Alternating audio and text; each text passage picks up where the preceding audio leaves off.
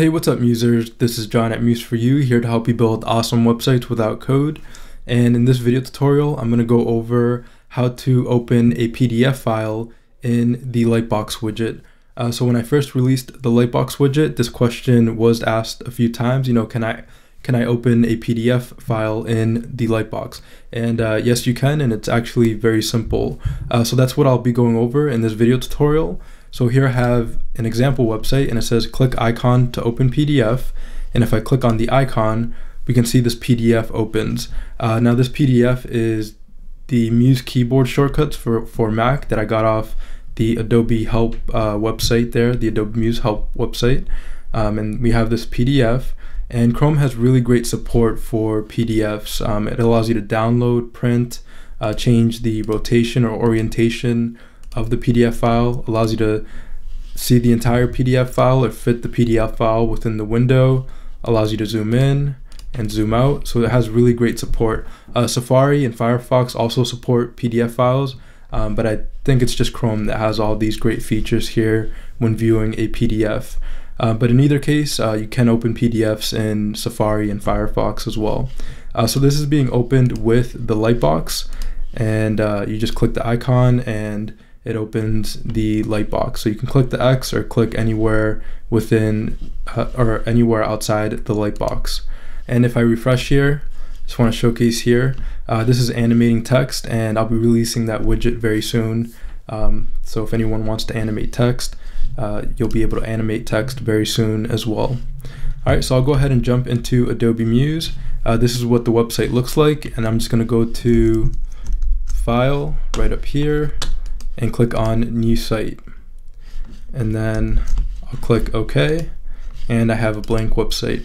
So the first thing I did was set the browser fill to black by going to the browser fill dropdown and selecting black. All right, and then I have an Illustrator file with a few icons. So I'm just going to open that, and it was this icon here of kind of this pen and paper here. So I'll hit Command C to copy, go into Muse, and Command V to paste.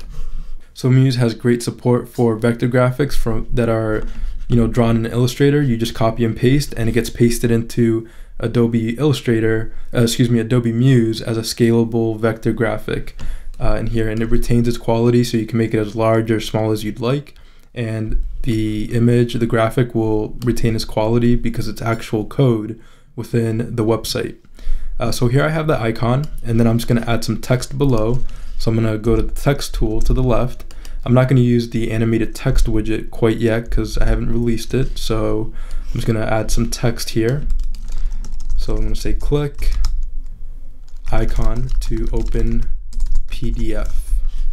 Okay, and I'll make this a bit larger, set it to white, and for the font, I'm using the text options right up here. For the text, I'm going to set it to Roboto Light. All right, and then I'm going to center it, and there we go. So there I have the text and the icon. So the next thing I'll do is add the PDF file to my Adobe Muse website. So to do that, I'm going to go to File, right up here, File, and then I'm going to go to Add Files for Upload. So I'll click here, and I'll zoom out, and then I have this PDF here, this Muse keyboard shortcuts for Mac. So I'll double click there, and now if I go to my assets, I can see that I have this PDF file in my assets, and we're going to use that in a second. So the next thing I want to do is link this PDF link this icon to the PDF. So I'll click on the image here, the SVG, I'll go to the hyperlink section here in the upper toolbar, and I'll click the drop down, and we can see for files we have Muse keyboard shortcuts Macintosh, and I'll click, and now this icon is linked to the PDF. So if I go to File, Preview Page in Browser, and I click on the icon, it opens the PDF in that same window. So it's not in the Lightbox, but it's still linked to the PDF. So that's one way of linking the PDF. But I do want it to open in the Lightbox so the user doesn't have to navigate away from the website. So I'll go back to Adobe Muse, and this is where I'm going to bring in the Lightbox widget. So I'm going to go to the library panel here to the right. I'll open up the library panel. If you don't see the library panel, you can go to Window and click on Library. All right, so here in the library panel, I'm going to type in the Lightbox, and I'm going to bring in the Lightbox at first. I'm not going to bring in the Lightbox at first with gradient because I don't want a gradient for the Lightbox background. If I did want a gradient, I would use the at first with gradient. So here I'll just drag in the at first and place it here at the top, and then I'll go back into the library panel and I'll bring in the Lightbox widget. So I'll click, hold, and drag and place onto my Adobe Muse website. Now we notice here we see it says GS LBox1, and GS stands for graphic style. And if we open the widget, the graphic style name is LBox1, and here we can see it's LBox1 as well. So we want to apply this graphic style to this icon here. So to do that, we're going to go to the graphic styles panel, because what we're essentially doing is linking this icon to the Lightbox widget here, or the Lightbox. So here I have the icon selected. I'll go to my graphic styles panel here to the right. If you don't see the graphic styles panel, you can go to Window and click on Graphic Styles. So here with the graphic styles panel open, I want to click on this icon down here that looks kind of like a piece of paper, and I want to create a new graphic style with the icon selected. So I'm going to click on that icon, and then we see a new graphic style has been created. So I want to double click on this graphic style here. So I'm going to double click, and this graphic style dialog box opens, and here I can rename it to LBox1.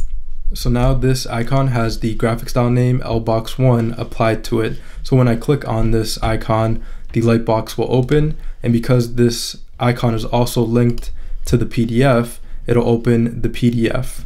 So let's see how that looks. I'll go to File, Preview Page in Browser, and I'll click, and just like that we have the PDF in the Lightbox. So it's just that simple. So I'll review the steps really quick. So the first thing we did is we added the icon, we added the text, then we added the PDF. So we went to File, and we went to Add Files for Upload, and then we selected the PDF, and then we linked the icon to the PDF because now it's in our assets. So in the hyperlink section, it's in the file section. So we linked the icon to the PDF. Then we added the Lightbox at first, and then we added the Lightbox widget. And because the Lightbox has the graphic style name LBox1, we applied that graphic style name to this icon. So when this icon is clicked, it opens the Lightbox. So those are the steps to add a PDF to the Lightbox. And just one more styling thing that I'd like to do is add a nice kind of yellow browser border to the background. So I'm going to go to my library panel, and I'm going to type in browser border, and I'm going to bring in browser border all sides with image. So I'm going to click, hold, and drag and place onto my Adobe Muse website. All right, and then for the border width, I'm going to say 30. And for the color, I actually want to sample this yellow color from this icon. So I'm going to create a rectangle and just kind of over here to the left with the rectangle tool. And for the fill, I'm going to go to the fill drop down. I'm going to select the drop down, and I'm going to select the sample color tool here. So I'll click, and then I'm going to sample this yellow here from this icon. So I'll click, and that yellow is here in the swatches. So it's been sampled, and I'm going to click this icon to add the swatch to my swatches panel, and I'm going to click OK, and now that yellow has been added to the swatches panel. Okay, and I can delete this rectangle here. I can go into the browser border and then add that yellow that's been added to the swatches panel. All right, looks good. So now if I preview, File, Preview Page in Browser, we now have that nice border around the site, and I click the icon, and there we have the PDF in the Lightbox. So let me go back into the add first because I want to change the color of the Lightbox background as well. It's kind of a dark blue. I can either say black for this one, or I'd either choose black or this yellow as well. So I'll choose this yellow, and the opacity is 0.9, so it'll be a little bit see-through. 0 is not visible, and 1 is completely solid, so 0.9 has a little bit of it's going to be a bit see-through. So now I'll preview in the browser, and when I click, we have that yellow background to the Lightbox, so it kind of matches the site a bit. All right, so that's it. We have the PDF in the Lightbox.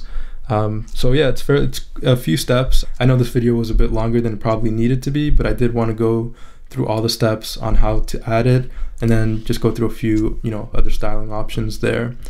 So to get access to the Lightbox widget, you simply go to museforYouShop.com, and here you can click on subscribe now, and the Lightbox widget is right here, so you can click on it.